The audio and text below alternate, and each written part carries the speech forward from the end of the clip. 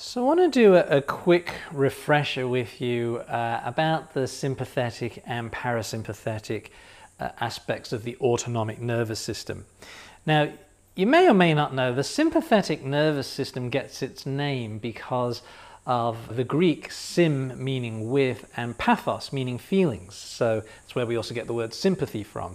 So the sympathetic nervous system gives you these very powerful feelings, these feelings associated with fight or flight responses, the racing heart, the knots in the stomach, strong feelings of anger and fear.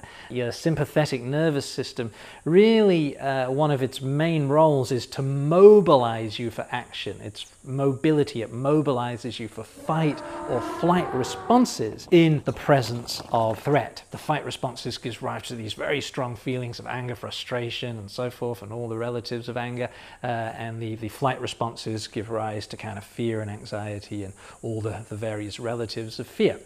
The parasympathetic nerve, para means against, and so gets its name because the parasympathetic nervous system tends to kind of relax you. It puts you into chill out mode.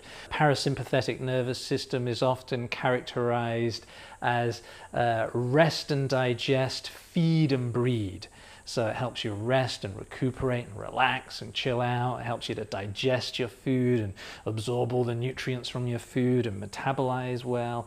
Feed and breed. The parasympathetic nervous system is responsible for all your sexual responses and having good sex and loving and cuddling and all this kind of stuff. It's very complex, the interaction between sympathetic and parasympathetic nervous systems. I'm really kind of simplifying here, but certainly for our intents and purposes, it's useful to just kind of think about sympathetic is really these nerves come out of the thoracic spine, go to various areas in the body, they activate our muscles for fight or flight response, they speed up our heart rate, they get our circulation going, they increase our alertness and awareness, and of course they cause a release of adrenaline.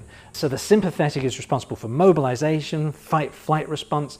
The parasympathetic, rest, digest, feed and breed, relaxing, chilling out. The most salient feature of the parasympathetic nervous system is the vagus nerve. This huge, whopping great nerve. The vagus nerve is the second largest nerve in the whole body, second only to the spinal cord itself. It's called the vagus nerve because vagus is Latin for wandering. The nerve wanders, it comes out of the brainstem and it wanders all around your kind of chest, your heart, your lungs, down into the organs below the diaphragm. So we're going to have a look at the interplay of these in a bit more depth through the next few videos, but just keep that in your mind for now. The sympathetic is about mobilization, getting active fight or flight responses in the presence of threat, and parasympathetic is about immobilization. It's about slowing down. Feed, breathe, rest and digest.